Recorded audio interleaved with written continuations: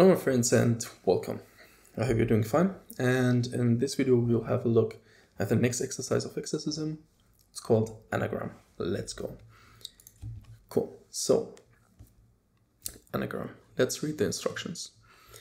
An anagram is a rearrangement of letters to form a new word.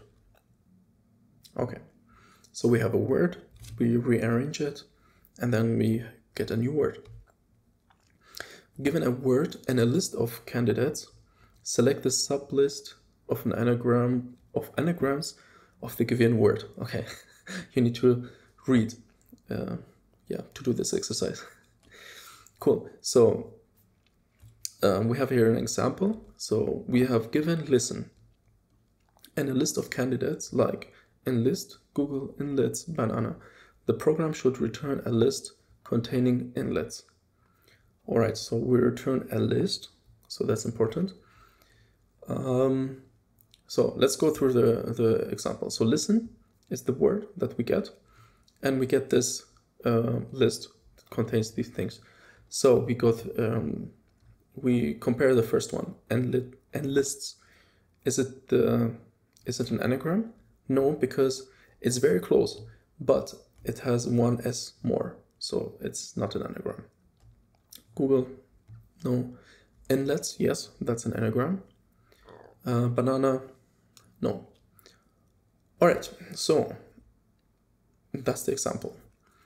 Cool. So how should we go and solve this exercise? So a tip from my side. What I do is to I don't go and hit the keyboard. Whoops, and start to type the program right away, because you need to think about it. So what I do is, I can show you. Oops. Yeah, basically I write everything down and think about it, and then put the solution that I have on paper in program. So think about programming as a tool, not as a solution, whatever. Because I know I tend also to say, all right, I know the method, so let me type stuff, and then I get stuck because I didn't think through it. Okay, so let's transition back. Okay, so there's something called UML. You can type UML in your favorite search tool, and then you get it looks like this. So you see here you have for example, a class. It calls iterator, and then you have the methods for that. You have different classes that are children of that class, and so on.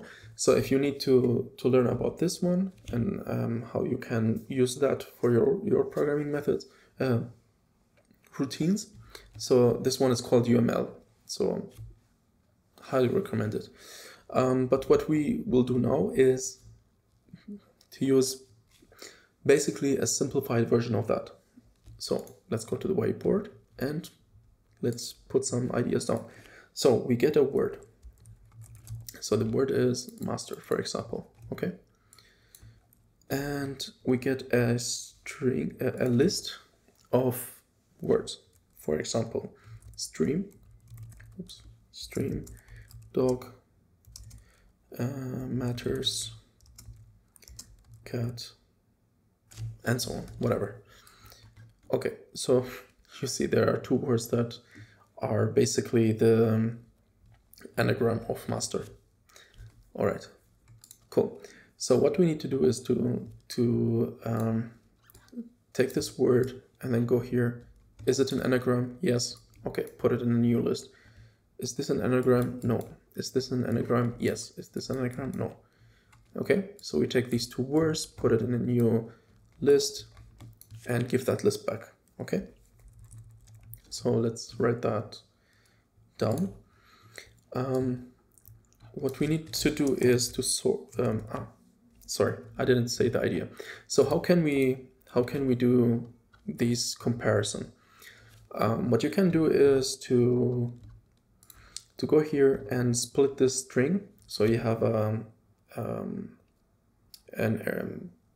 list of characters, and then take each character and go here and say, is this an M? No. Is this an M? No.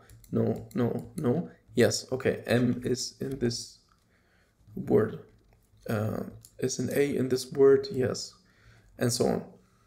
You can do it like that. So just keep in mind, there's no perfect way to do something. So there's different ways to solve programming problem. Yeah. Cool. So how would we do it now? So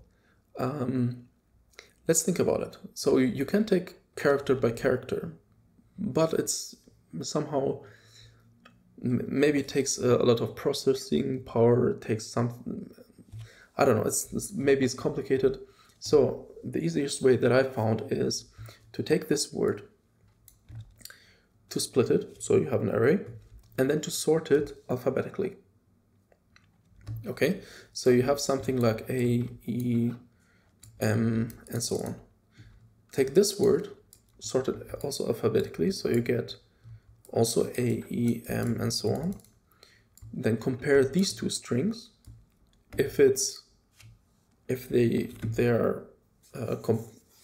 it's true, if they both are the same, then put this word here. Okay, it's easier than to go character by character. Okay, so let's write that down. So we need to have something like sort, and this will be a method because we will use it 2 times or 3 times, because we needed one. Okay, let me do it like this. And sort string, we will call it. Yeah, because we need it 1 time for this one and a couple of times for this list here.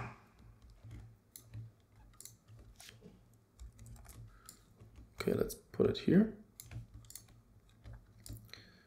Let's do it like this. So it goes here, and this one goes here. Okay. Cool. If we sort these things, what is the result of that? So we get A, E, M, R, S, T. Okay. So we get from this one this string, and from the first string we get this one as well. Okay.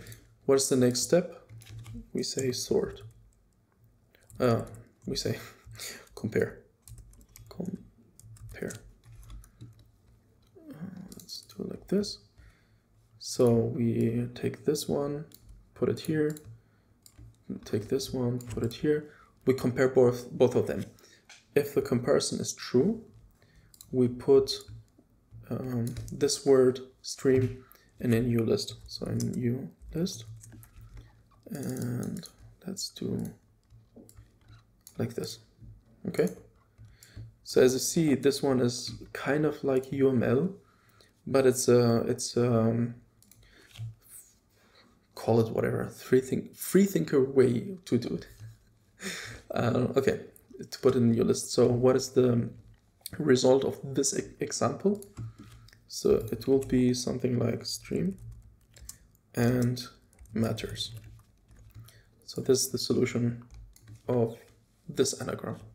Okay, so as you see, if we put it like this, it's now easier to program it, because we have the idea, we know the steps. So first we need to sort alphabetically this word, we need to sort this word alphabetically, then we need to compare both of them, then we put it in a list. See, it's, if you just started to type stuff, it doesn't work. Okay, so we have this. Okay, so let's go back to this one and copy this and open the terminal. Let's clear this. I already did this video a couple of times. because yeah, I had some problems with the video. Okay, so we downloaded there. Let's see if we are there. Yeah, perfect. Okay, cool. So what we need to do now is to open the lib file and open the test file. Okay, so let's have a look at the test file. So we have a class, and then this is our method name. Okay, cool. So our method has a return of list of strings. It as a parameter, it gets a string and a list of strings. Okay, cool. So let's copy this and go to Dartpad. Get rid of this. Cool. Let's. Why don't we do it? Okay, so we have a class. Let's go back here. The class name. Always copy paste because you don't want these errors. Like if you write something incorrectly, it's pain. You know where. All right, so you have the anagram, and yeah, basically you need to let's copy this as well, and then you need the name of the method. Okay, so we have a list of strings. String is the method name, and this one gets a string and a list of string. Okay, so let's name these things. So let's say this is a word, and this is a list of words. List of words. Cool. All right, so these are the things. Okay, so if we go back to the whiteboard, we see this one and this one is the same. So this is a method that we are using for these things. So let's implement this method first. So what does this method do? It takes a string and gives a string back. So this is the result. So it takes a string, kind of split it, and then reordered everything, give the new string back. So let's do that. So we get a string back. Let's call it sort string, sort word. Yeah, something like that.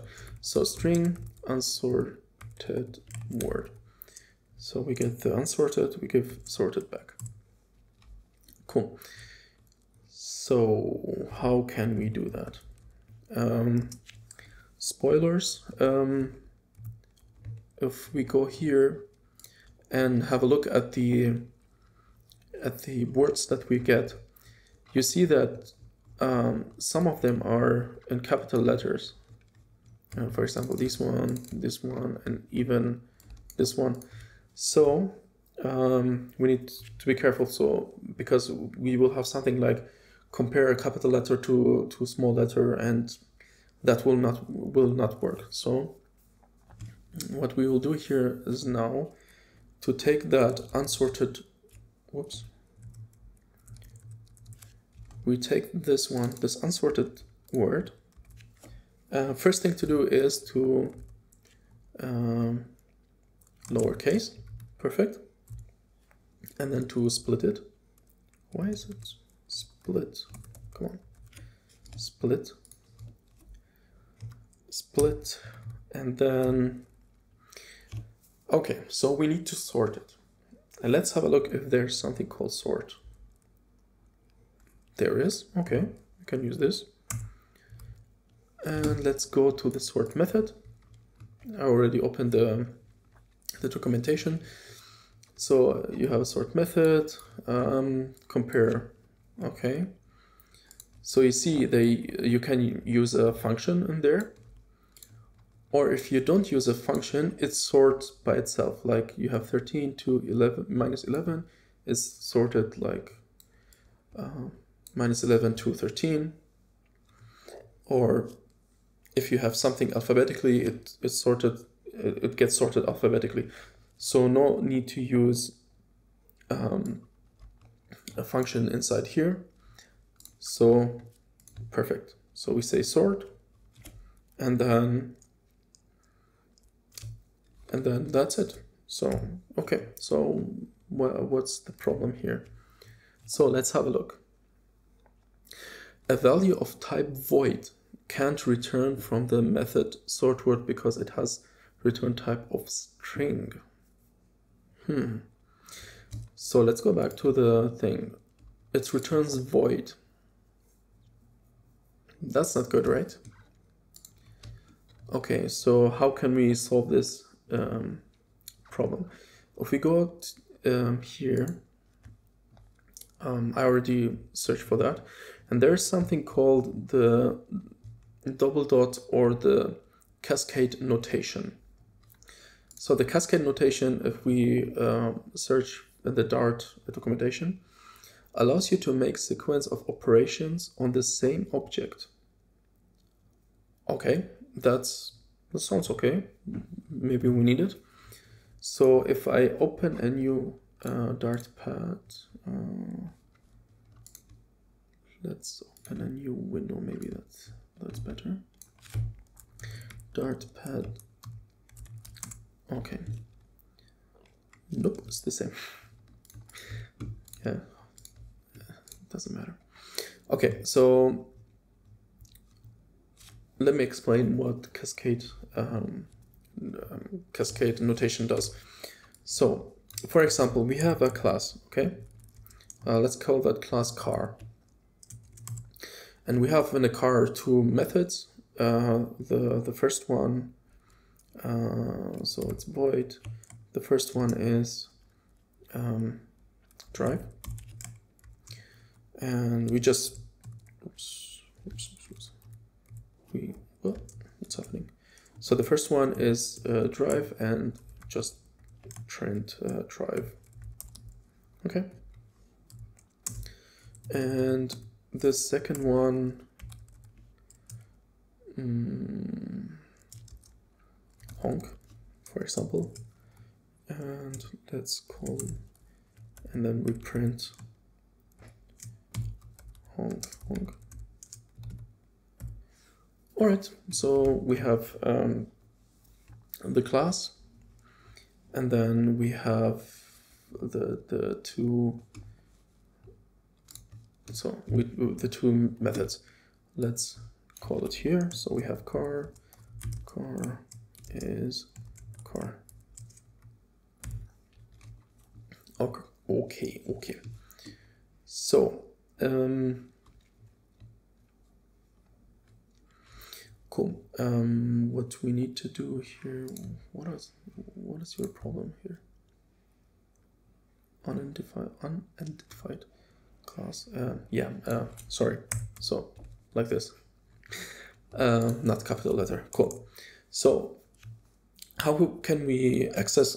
Sorry. How can we access that method? So we say car dot, for example, drive, or car dot honk. And if we run this, we see drive honk honk. Okay.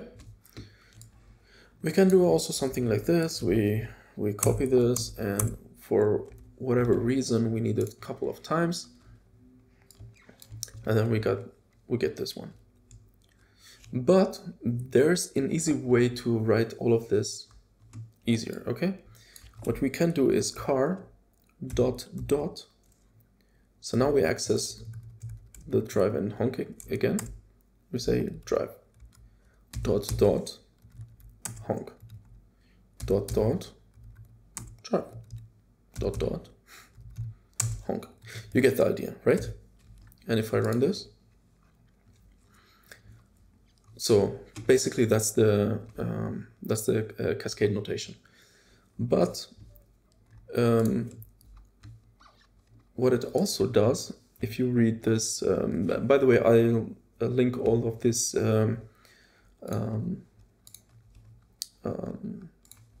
these pages in the description below, so you can have a look at it. So this guy says, or girl, I don't know, Günther, it's a guy. So he said that in the former example refers to a new list, while dot refers to a return value to previous part. So it makes a new list and then it puts it in a new list. So that's basically how can we avoid the void problem. Okay, so let's go back and see if that kind of solves our problem. So it says no. Why? So a value of type list can't be returned from a method sort word because it has type string. Okay, so this one returns a list. Okay, so because what are we doing now? So we have a list here. This one makes a new list. So it makes like this one makes a list because we're splitting the string into characters, and this one just sort the things. So we need to put everything in a string, right? So what we can do is to wrap all of this in a thing called to string. Sorry, to list actually. Yes, this one. Okay. Is it not working? Sorry, that's join. We need this one. So we need to join everything to a list, a string.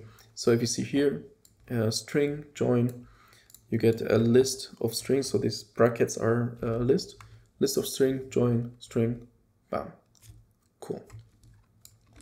So we implemented this thing here. All right, so we need this one and then this one. Okay, so how can we do this?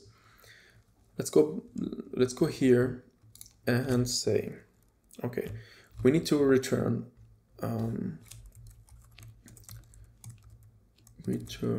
our solution here. Cool. So what did we say? We take this word, we sort it. So let's do that first. So we get in the list. So let's start with the list first. I think it's easier. So we tapped into the list, a list of words. Bam. Dot. So now we need to go through the list. So we can use where,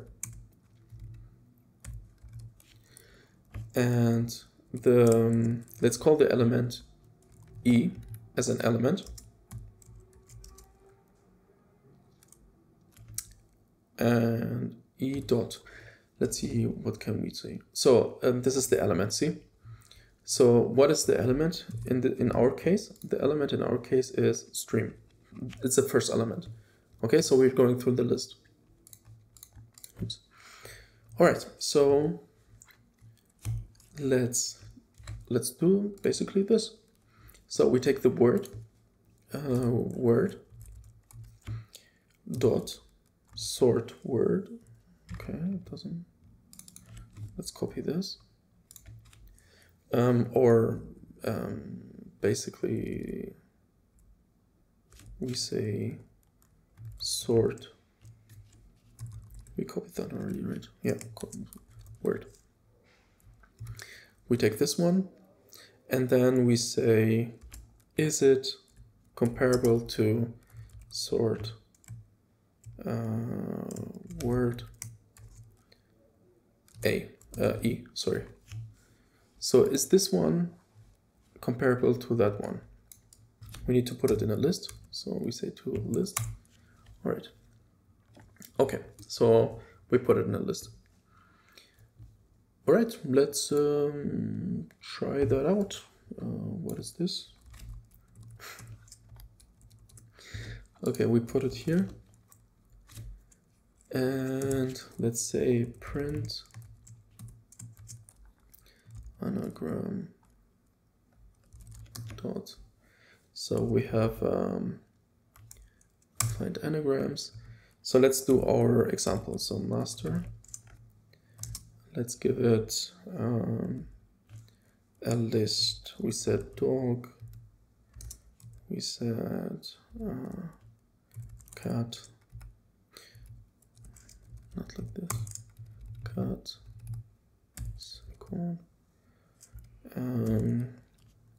So we said stream, and at the end we have matters. Okay, so let's see if this is working. Hey, perfect. Stream matters. Seems like it's working. Perfect. Good. All right, so let's copy this and put it in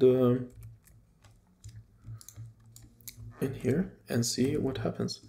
So let's go here and change true to false. Replace, bloop, bloop, bloop. Replace all of that. Okay, it looks good. Cool. So save this, go to this one, dart pub-get. Let's get the dependencies. All right, dart run test, and let's see if it's working. Okay, it's not working. Why? Edge case tests words are not anagrams of themselves. Okay. So if we go to the test again, so we have here, for example, go, and go is not an anagram of go. So if it's the same word, it's not an anagram. Okay. So we have banana here as well. We have listener here as well. So we need to take care of that. So how can we do it? It's basically easy. So we go here or here. The problem with this one, you will not see the solution. You will not see if the error is solved, because it says okay, whatever. There's no test case for that. So let's do it here. Okay, so in here, in this thing, we said here sort word is it the same as that one? Oh, and it should not be. So these two, this should be true. So both words are the same. The sorted list alphabetically should be the same, and it should not be the same word.